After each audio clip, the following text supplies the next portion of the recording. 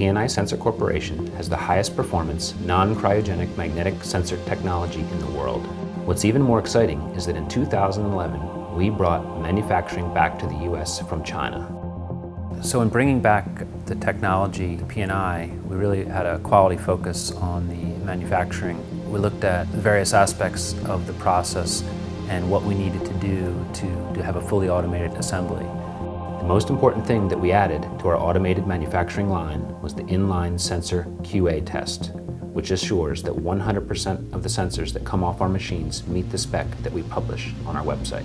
These machines have a fully automated alarm system that informs the operators when they need to replace consumables, when preventative maintenance is due, when they need to change a reel at the end of the line, or when any of the other active alarms need attention. One of the amazing capabilities of this manufacturing line is that given a manufacturing lot code off of a reel that was manufactured since the launch of this line, we have the ability to go in and view the raw material lot codes and all of the machine data for every single sensor on that reel. We have an automated reporting system that emails us status reports in real time.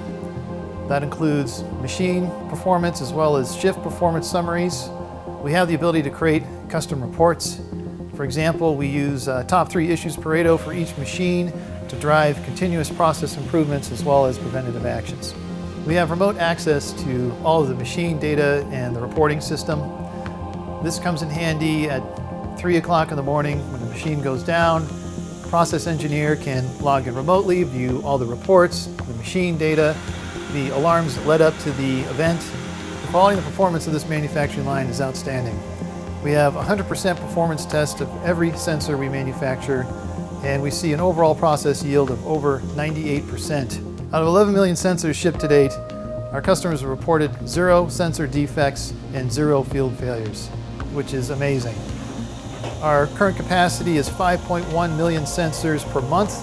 We have the facilities infrastructure in place to where we can expand to 7.6 million sensors per month fairly easily. It really is quite amazing. World-class manufacturing right here in Santa Rosa, California.